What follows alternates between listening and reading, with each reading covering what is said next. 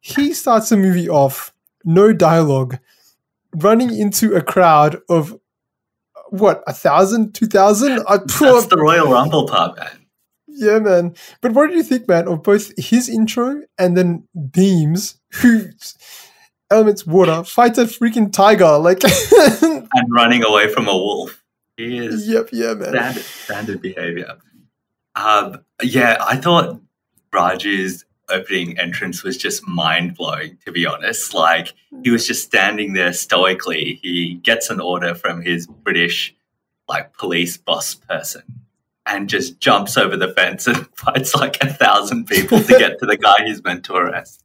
I could not believe what I was seeing, to be honest. Like, is he seriously doing this? Is this what this movie is doing? That they're going to somehow make it the case, believably, that he is beating up 1,000 people to catch this one guy in the crowd. And it did it, and it was completely compelling. Like, the guy is, expertly using his baton to, like, viciously beat up everyone. They're piling on him, like, all these bodies, and he's, like, throwing them off. And, like, it was incredible, man. Like, it genuinely blew my mind. And I was watching this with my wife, and she was just like, I've never seen anything like this before. And I was actually just, like, blown away by it. Once you get over, like, this little bit of the ridiculousness of it and just give yourself to this film, I think there are a lot of scenes like this where you're just, like, jaw-dropped as to what is going on. And, like, that is perhaps the peak of those scenes because it's unbelievable. Yeah, but it just immediately captures your attention. And then the entrance for Beam as well, I didn't really understand what he was doing with the chasing of the wolf and the tiger at the start. It became clear later, but that was also amazingly done. Like, the lion and the wolf are moving, like, with such, like, speed, and it felt real even though you knew it was CGI. It's just brilliantly done, I thought. And, like, the intensity of these fight scenes, like, they could be done in a corny way, but somehow they just felt really authentic, and they were just done with a straight face. And I think that elevated this film so much. But, like, immediately captivating, man. Like, draws you into that story. If for no other reason than I can't believe what I'm seeing, I need to keep watching.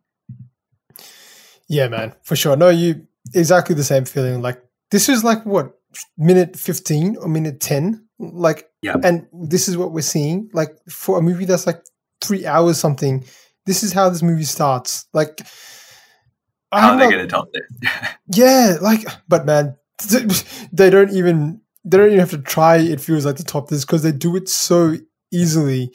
But my God, man, I love the way that they shot these scenes. Like, they had these, like, I still remember quite a few of them. Like, I think there's a scene where, like, Raju is, like, stuck between, like, all these guys, and they're covered over him. Yeah. And he pinches, like, someone's ear. He pinches someone's ear, and he turns to the Hulk and just, like, blasts them all away. He's jumping, like, at ridiculous heights. The other scene, like I think it's Beam. He's captured the tiger, but then, the trap breaks, and he's holding it down by himself. He's holding the weight of a tiger. That is out of control. Yeah. Like, it skirts that, like, realism versus them almost having superhuman strength, like, pretty well. Like, they are, for all intents and purposes, superhumans. Because no one else can do what they're doing, but it's kind of grounded in reality, or tries to be, Yeah, no, it did. It sets up because I did, honestly, I'll be transparent. I watched this a few times. I'm not gonna like I watched this only once. It was too good for me to just watch it once. I was so blown away. But essentially, it does set up a few things. Like, it showed, like, Beam is more about sort of strength, and, like, just grit, whereas Raju's a bit more strategic. Like, he has to, like, get through a whole bunch of people and use different tactics to get through it. So intense in different ways. But man, this was, if a movie starts like this, like, I definitely felt the same way your wife did when that came out, man. It was like, holy crap, this is what we're going to get into? Is this what this movie's about? All right, buckle in. Like, I mean, yeah. I wanted to ask you a question, man. Would RRR be more like a Royal Rumble, or would it be more like a Hell in the Cell? I think it depends on what part of the film you're talking about. Like, mostly it's a Royal Rumble because there are so many people at any given time. Actually, it is almost entirely a Royal Rumble, especially the earlier scenes. except it's not 30 people, it's like 1,000. Oh my god, 1,000 people Royal Rumble. That's exactly how this movie felt like, man. I just thought like Hell in the Cell because it's so intense. Like that's true. Royal Rumble sometimes, you know, someone runs in and they get thrown out straight away or something like that. But Hell in the Cell is just like in your face, non-stop. And I don't know how else better to describe.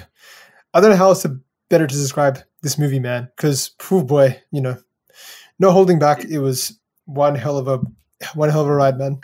It was one hell of a ride. This is, Hell in the Cell is appropriate for the brutality and just the intensity of it. To me, this is one of the most unique dance sequences I've ever seen in any film. Okay. But what was your take, man? Because you're not so familiar with sort of music and dance in movies. So what was your take? I mean, controversially, or maybe not controversially, I might say that this could be my favorite scene in the entire film. I liked it that much. I liked it that much because, firstly, I didn't see it coming. Like, maybe I should have, but it was so well done. Secondly, the dance told a story, or like it was, again, another mechanism to show kind of the British fighting against kind of the revolutionaries, I guess. And it was another way to showcase that conflict without them fighting one another in a physical sense. And then secondly, I just thought the dance sequences on this were amazing. Like, first of all, I'm blown away by these two actors who, you know, not only are they massive tanks and would have done amazing feats of human, like, prowess to be in this film, they are great actors, and then they can dance amazingly well as well. Like, how many Hollywood action stars do you know that can do that? Like, maybe we don't see it enough, but I can't tell you. Can Vin Diesel dance like this? I think have you not seen John Travolta in Pulp Fiction? That is a good point. Only he could compare. But I was just so blown away by this dance sequence. I thought it was fun, so full of energy, brilliant colors, told a really like cute story as well in terms of the romance between Beam and Jennifer, and was just done so well. And one of the other things I appreciated was I felt like the film gave time to appreciate the dance. Like it was a fairly long dance sequence, right? Yeah. And they spent time like legitimately focusing on Beam and Raju as they danced, and then went to the British as they did their little dance thing. And you can see one another in the background, them watching one another dance as well. So it felt like a massive production, right? Like Definitely. It wasn't just someone dances for 2 seconds, it cuts away to someone's reaction and then the next dance step. No. It was like, no, here's these two guys dancing for a while. British people are watching, then the Brits dance and everyone else is watching. So I just thought like the whole filmography of that was so well done and really showcased brilliantly the dancing and the talent of all of these cast members. And it was just a catchy song. So like you can't complain in any respect with this.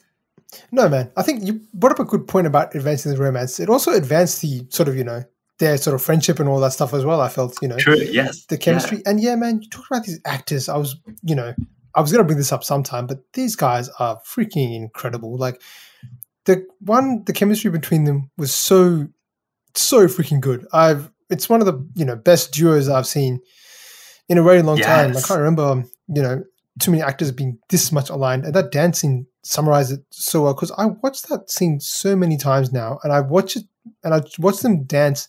They're in sync, like not a step off. Like, and they're complicated moves. They're moving it so fast, and just the moves are all synchronized. It was like so impressive. I was so blown away. No, honestly, if you say that's your favorite part of the movie, I would not. There's nothing controversial about that at all because it was so amazing. The song was awesome. It was definitely great. One thing I have to say though is I've seen normally dance is like performative. It's like, we've seen so many dance offs in like, dance movies for Hollywood and stuff like that. Yeah. And they're normally like competitive in some way. I've never seen any dance in any movie be a test of endurance, which this one Yeah. This was like a dance to the death. Who can stand up the longest they keep dancing? Yeah. Oh man, it's such a powerful scene. I think when you brought it up that it continues the story along. this was an epic scene, man. This was, I can't even rank these fight scenes because they are all so amazing in their own way. But this one with the animals running riot over the British fortress, like, you know, tearing into the necks of British soldiers. Like, it was just so brilliantly done in the fire encasing everyone. And is this the point where Raju realizes who Beam is as well? Yeah. Like, there's that emotional. Comes in with the flaming chariots. Oh my god!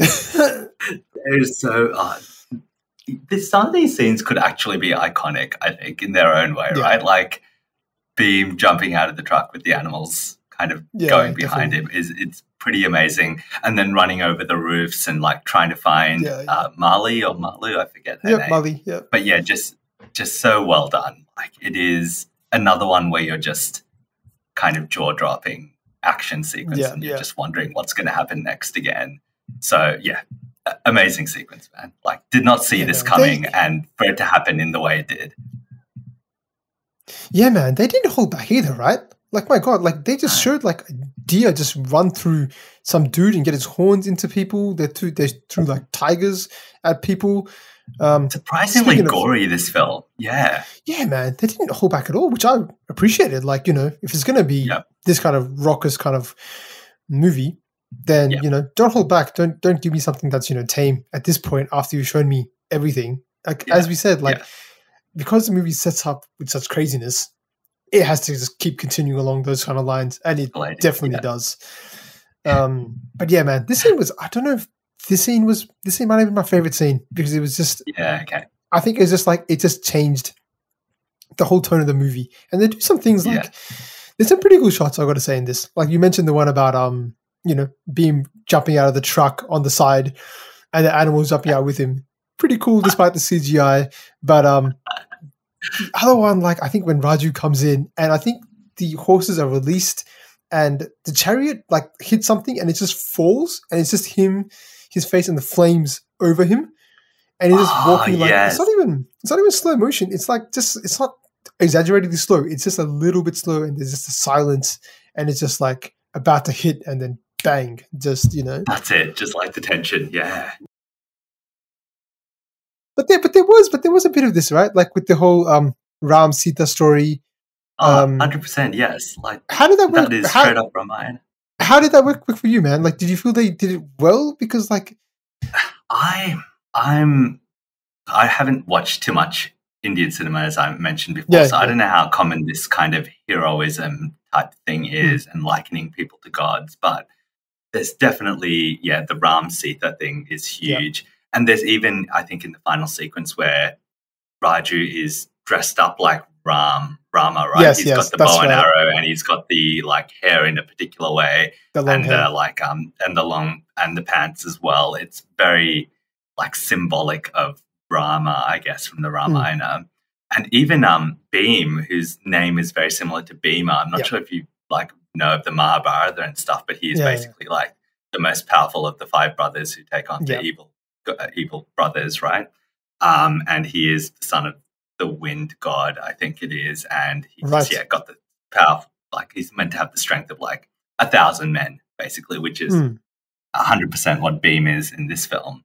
So I felt like there's definite religious connotations, and I don't know what to make of that exactly. Like, is that kind of equating humans to religious figures common in kind of Indian cinema? Because it would be pretty unusual for that to happen in Western cinema, like someone being equated to Jesus, unless it was done in a joking way or it was a biopic of Jesus in some way. But it would be kind of a bit of a no-go zone, I think. But it really leaned heavily into the religious connotations here.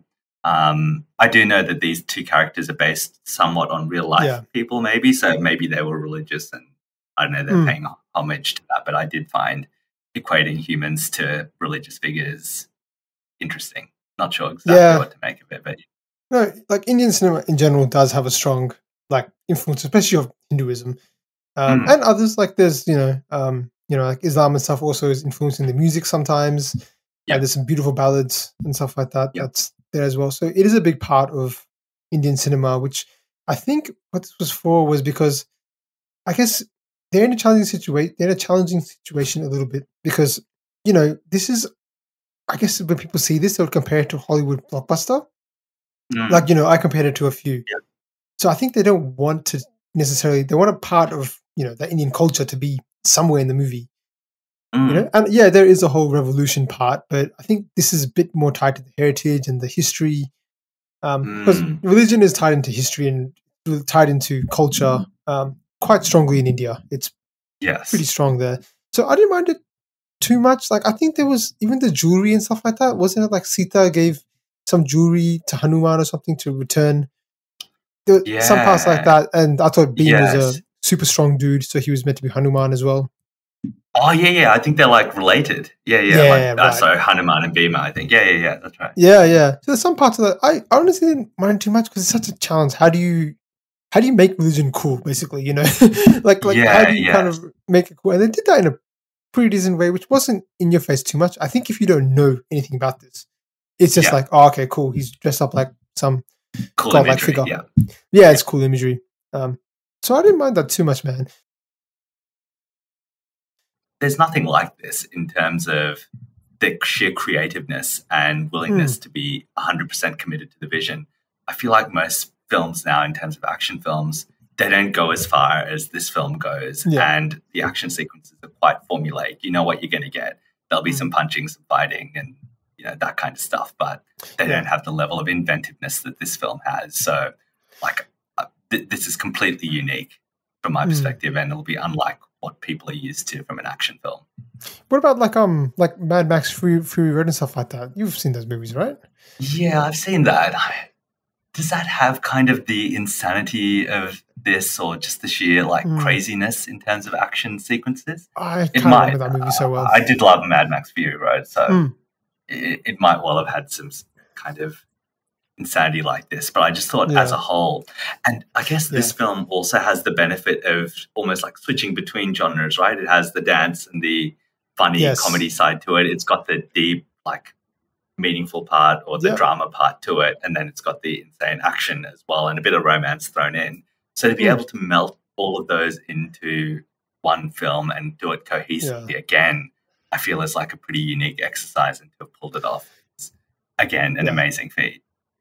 Yeah, you're right. Like, I think when I think of action movies, like, this was one-dimensional in some ways, but it did have enough elements of the others to keep me interested.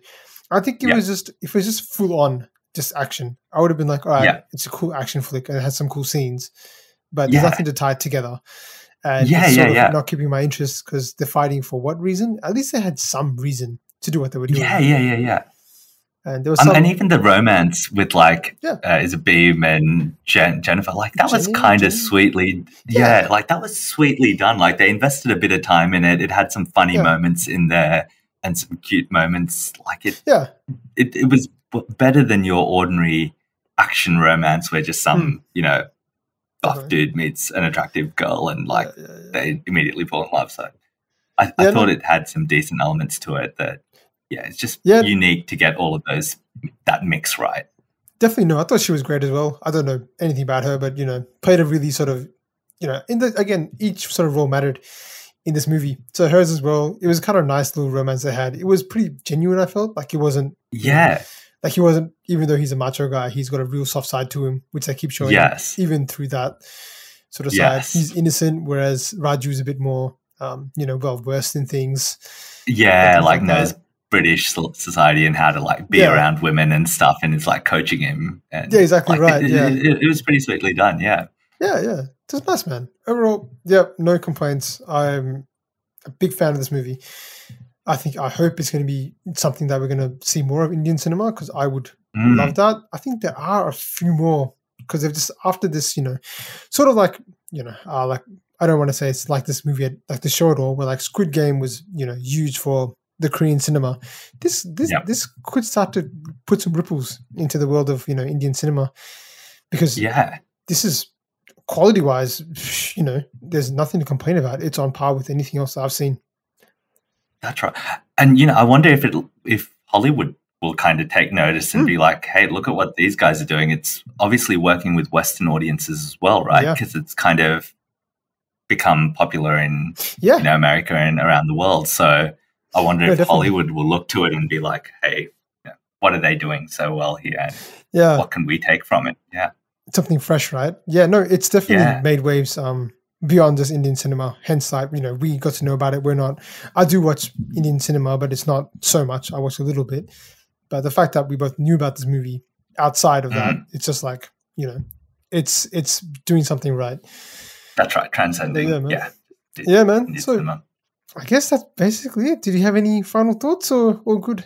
No, nothing for me. All good, man. Well, we hope you enjoyed that. That was a crazy, exhilarating ride. I feel like I've just gone on the ride again. So, got to just calm down a little bit. But well, like always, man, always a pleasure having you, Sonny, and great chatting Thanks movies. for having me, man. We will chat again soon. See you guys. See you guys.